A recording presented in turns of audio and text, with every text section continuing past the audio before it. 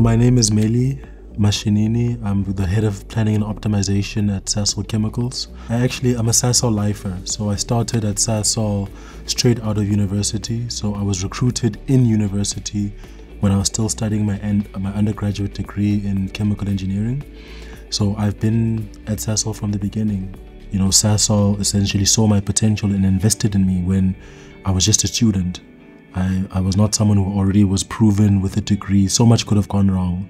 And they took a chance and they invested in me and gave me the resources and the tools and the training. And never at any point in time in my career did I feel as though, you know, Sasol was setting me up for failure. They've always had faith and confidence in me, and that's why, you know, when I think about Sasol, it evokes really strong emotions about the kind of company that I work for.